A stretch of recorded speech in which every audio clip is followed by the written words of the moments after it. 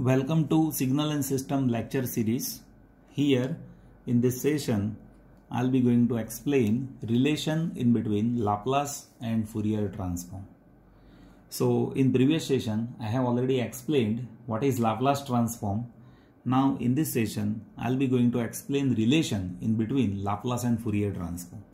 Now see, before I go for explanation of Laplace and Fourier transform relation, first of all we should know what is Laplace transform.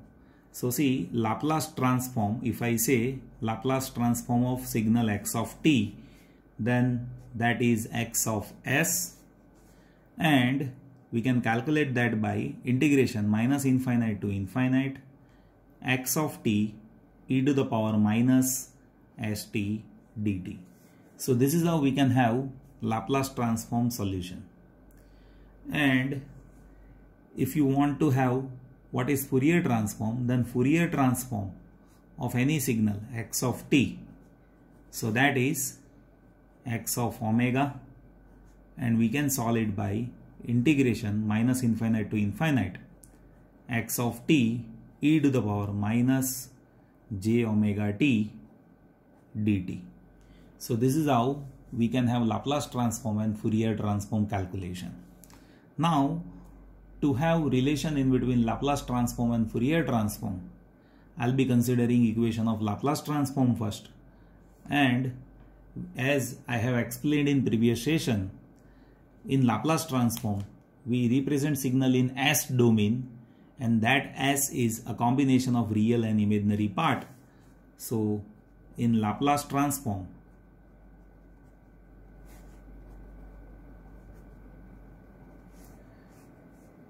S is a combination of real and imaginary part. So it is what? Sigma plus j omega.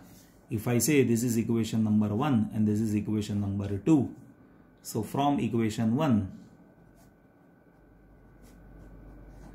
we can say Laplace transform x of s, that is e to the power minus infinite to infinite x of t e to the power minus st dt, where if I place s is equals to sigma plus j omega here, then you will be getting minus infinite to infinite xt into e to the power minus sigma plus j omega t dt. Now see, this is a multiplication of e to the power minus sigma t and e to the power minus j omega t. So separate it out. So e to the power minus sigma t into e to the power minus j omega t dt. Now if you observe Fourier transform equation, so that is what x of omega, that is xt into e to the power minus j omega t. So here e to the power minus j omega t is there. What it means, if you consider this term as a function, then Fourier transform of this term, that is equals to this Laplace transform, that one can say.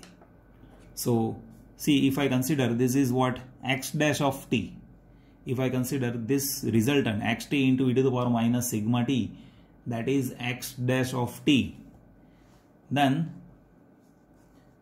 this is what Fourier transform of this x dash of t, as see xt, that is what now this term into e to the power minus j omega t.